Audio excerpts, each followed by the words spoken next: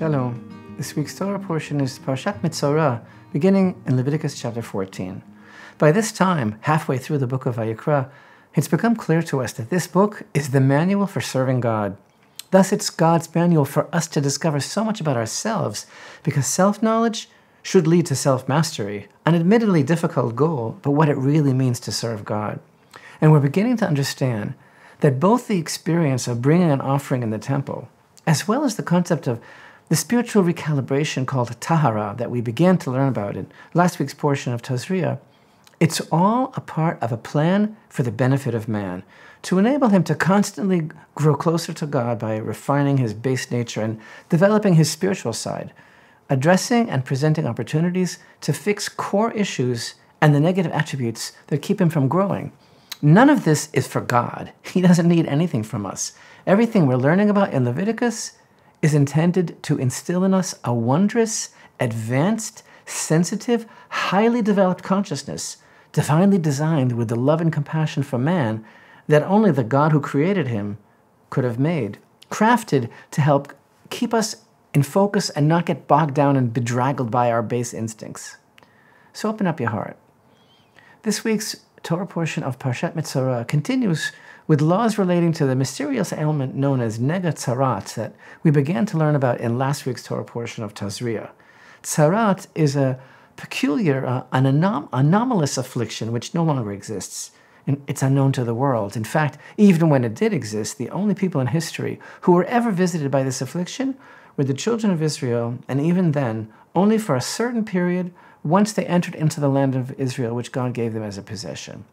While it's often translated as leprosy, and indeed the same Hebrew word, tzarat, is used to refer to that infectious disease called Hansen's disease, which is also known as leprosy, this tzarat that figures so prominently in this week's Torah portion, as well as last week's Parashat Tazria, is not a medical condition at all.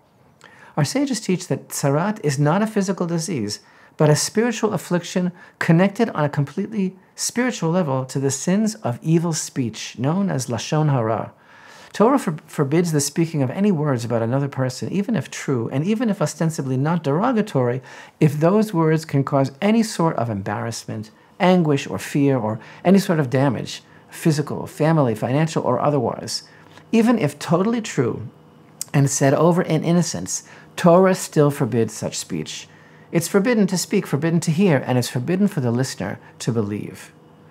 Our sages discuss this connection between lashon hara, evil speech, and tzarat, explaining that just as physical disease affects a person's body, lashon hara affects a person's soul and spiritual health.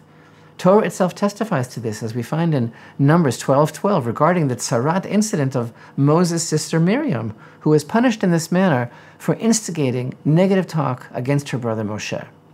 So tzarat is direct cause and effect, a physical manifestation of a spiritual malady, divinely visited upon those guilty of gossip, slander, or other forms of harmful speech.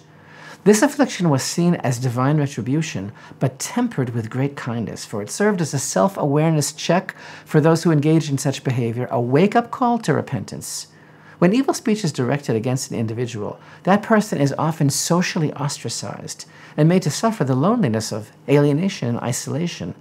Thus, after having been diagnosed, and not by a medical doctor, but by the only one Hashem authorized to diagnose, a Kohen, a temple priest, once diagnosed, the sufferer, called a Metzora, one stricken with tzarat, his first step towards rehabilitation is to quarantine himself, to be alone, to begin his journey towards self-knowledge, to be by himself, where he can engage in serious introspection, to start the process of cleansing himself by working on subduing his evil inclination and crying out to Hashem for his healing. So rather than view this as a punishment in the classic sense of the word, we can understand it as an example of the intimate bond that the God of Israel has with his people. Even the very word Metzora itself conveys awesome lessons of divine kindness. Torah calls the antagonist Metzora because he is motzi shem ra. It's a contraction. He causes the subject of his talk to get a shem ra, literally a bad name. But the word also alludes to motzi ra, meaning simply to bring out the bad, in the sense of providing the speaker, the guilty party, with the opportunity to undergo a powerful cathartic process whereby, by empathizing with the plight of him whom he spoke against and damaged and caused to be isolated, he can now begin his own process of healing, motzi ra, to expunge the negativity from within his own soul. As part of the purification process that Torah prescribes, 2 live, clean birds are taken. One is slaughtered over spring water, and then the live bird is set free upon the open field, reminiscent of King Solomon's words in Ecclesiastes 10:20, "For the bird of heaven shall carry the voice, and the winged creature will tell the matter." What is the significance of these birds?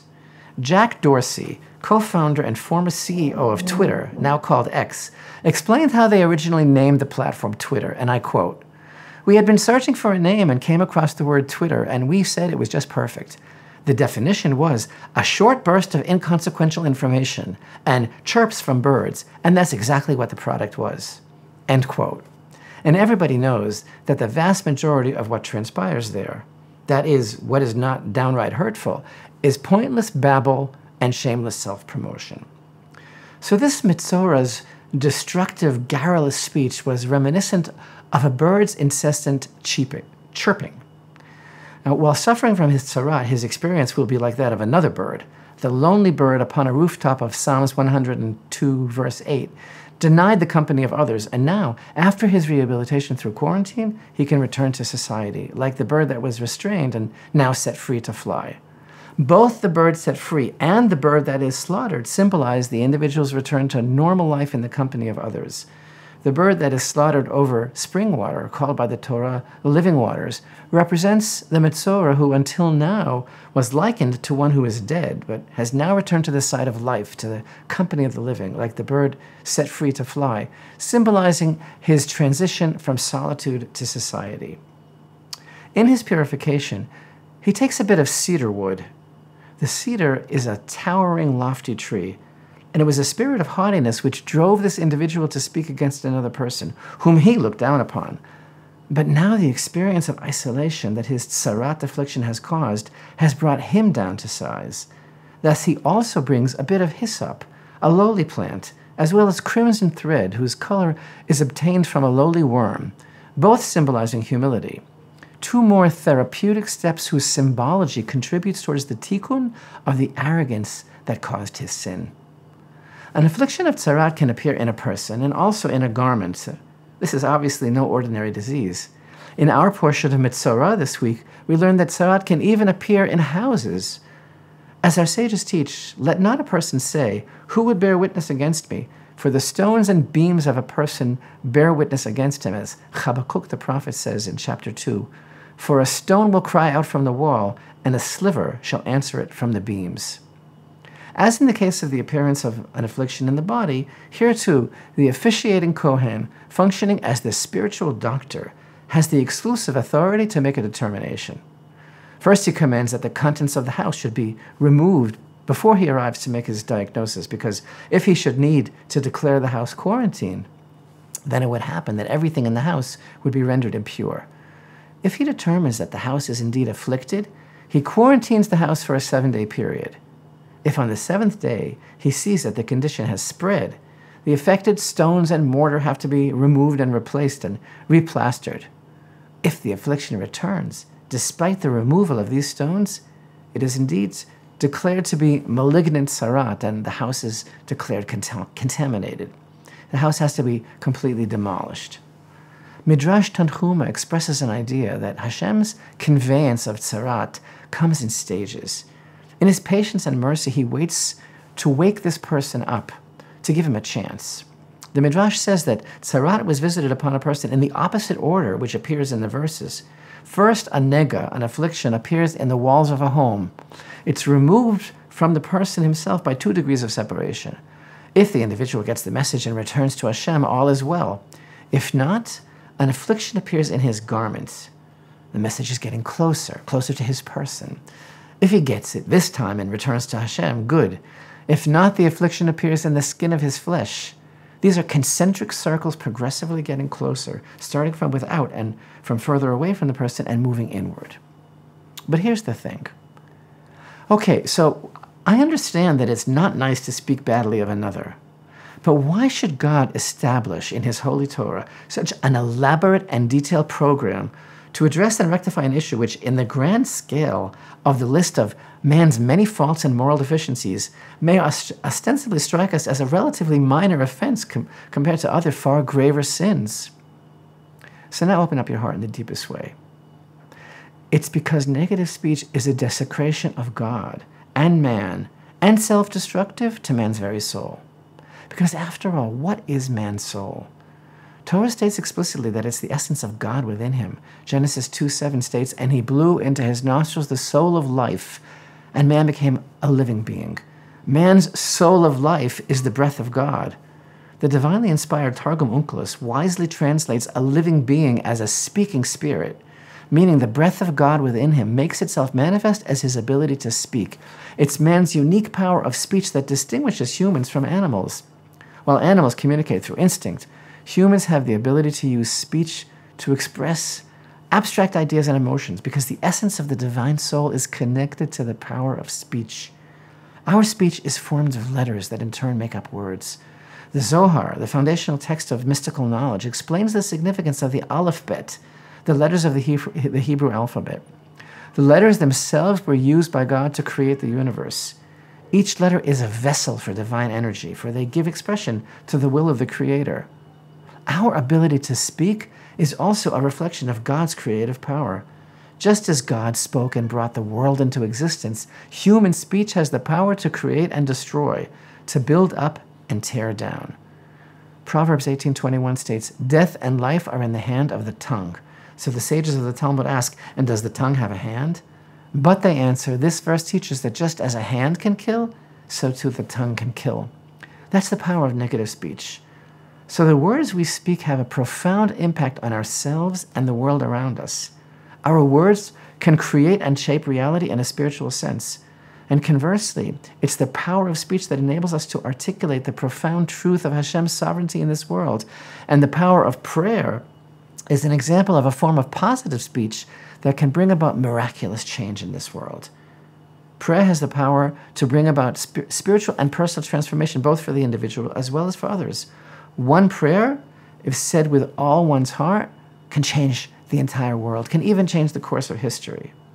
So it's precisely in light of the divine origin and nature of the power of speech that we can understand why the abuse of this power is extremely destructive, and why Torah deems the sin of Lashon Hara, the evil speech of talebearing and gossip, to be so severe. But open up your heart deeper still. I still have another question. There appears to be no indication in Torah that tzarat will reappear in the future. The general understanding of all the sages is that tzarat was limited to that very specific time period and is not expected to recur again.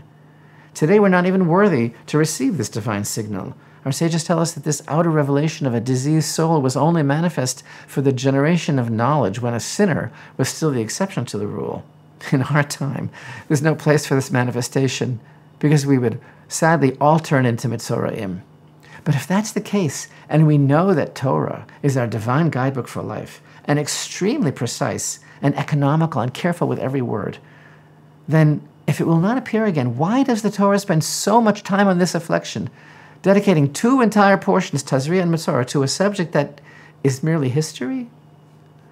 So on a simple level, we always believe, first of all, that every word and commandment in the Torah is meaningful and worthy of study and contemplation. But the deepest truth is that the problem of evil speech, which began in the Garden of Eden, isn't going anywhere fast. Although the laws of tzarat were only relevant to the Israelites at that specific time, they also contain lessons for spiritual growth and ethical living that are relevant in perpetuity. Torah deems the message these portions convey regarding the severity of evil speech to be an eternally intrinsic aspect of the Jewish people's journey and their relationship with God. And besides, remember that tzarat was the physical manifestation of spiritual impurity resulting from negative speech or behavior. In our time as well, negative speech and harmful behavior can still evoke divine response. in a broader spiritual sense and have detrimental effects on individuals and communities, even if they do not result in physical skin afflictions. In his seminal work on the laws of evil speech, Chaim, the saintly author Rabbi Yisrael Meir Kagan writes that Lashon Hara is a sin that encompasses many other sins, as it often leads to strife, hatred, and other transgressions. The Midrash compares the destructive nature of Lashon Hara to the three most severe sins of idol worship, murder, and illicit relations, stating that speaking evil is equivalent to all three sins combined. Not only does it cause harm to individuals, damage relationships, and harm the fabric of the community, it also has severely negative spiritual effects, causing a blemish in the soul and greatly weakening one's spiritual standing. If the sin is repeated and becomes a cycle that one does not rectify, the damage on the soul level becomes irrevocable. Talmud goes so far as to state that one who speaks Lashon Hara is considered as if they deny the very existence of God, because it shows a lack of faith in divine providence and God's control over the world. Open up your heart deeper still. The holy Baal Shem Tov taught that a person's life force is quite literally diminished by speaking Lashon Hara. When a soul is born into this world, the individual is allotted a certain amount of words, a word budget, for all the days of his life. But these forms of negative speech subtract from his words, and when his words are used up, his time is up. Thus we must be wordly wise. Positive words of Torah and prayer, goodness and joy and faith and encouragement are not reckoned as part of the budget, and thus one's holy words, accompanied by repentance, can replenish his days and help to undo the damage that he's caused himself. And a person even merits to cling to Hashem in this world and can even merit to divine inspiration through speaking pure speech. Every word we speak is an act of creation. Upright words, good words, not only of Torah or prayer, but words expressed to cheer another person, words of truth and help and loyalty, of love and peace and wisdom. These words create an angel, a good angel, an angel of defense, a defense attorney. Negative speech creates a negative angel, an angel of accusation. So open up your heart deeper than ever before in your whole life. It's the profound spiritual significance of the power of speech that links our Torah portion with the celebration of the upcoming Chag HaPesach, Festival of Passover, and the Seder night. The telling over of the miracle of the Exodus on Passover night is a central theme of the festival, and it's a special mitzvah to expound upon the story of the Exodus on Seder night. This retelling of the story evokes our feelings of gratitude and awe for the miracles and wonders that God performed in redeeming the Israelites from slavery. But we also believe that the Exodus story is not just about the past, but also about the future redemption of the Jewish people and all humanity. And this is the time not only to express hope and faith in the coming of a better world, but also to activate our own personal redemption, with each individual undergoing their own exodus from personal limitations and spiritual bondage. Exodus 13:8 states, "And you shall tell your son on that day, saying, it is because of this that Hashem did for me when I left Egypt." With these words, Torah teaches us that the key to this personal redemptive process is through the power of speech. By using our words to express gratitude and praise and kindness, we elevate ourselves and our surroundings, bringing ourselves closer to God and closer to the attainment of our true spiritual potential, striving to become members of that righteous society envisioned by Torah. May we use our words wisely for good, for praise and thanks to Hashem for all the miracles in our lives. And may we merit, as individuals and as a world, may we merit to the ultimate, final, wondrous and perfect, promised redemption. Chag kasher v'sameach. Blessings for a joyous and kosher Passover.